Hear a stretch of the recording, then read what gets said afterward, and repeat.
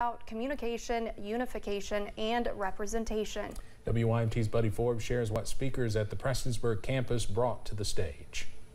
From the culture embedded in every country road. I grew up to embrace these mountains, their history and story.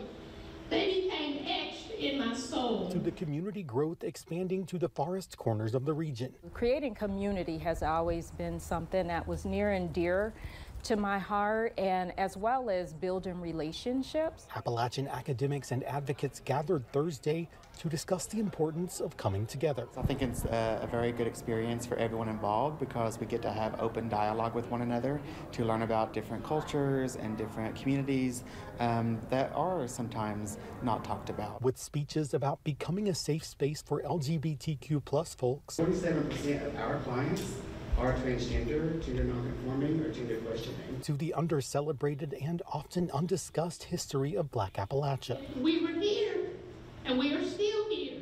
People are hungry already. People want to see progress. They want to see transformative change, and they're willing to do whatever it is that they have to do. Leaving those involved to call on the community. I think it's going to become even more crucial soon to be able to have safe spaces to openly discuss our identities or our cultures or who we are. To help those who are craving community. I know sometimes people feel as if, well, I just don't know where to start, and it seems like it's hard work. It's not hard work, it's just hard work. By creating community. It was here in these mountains. In Floyd County, Buddy Forbes, WYMT Mountain News.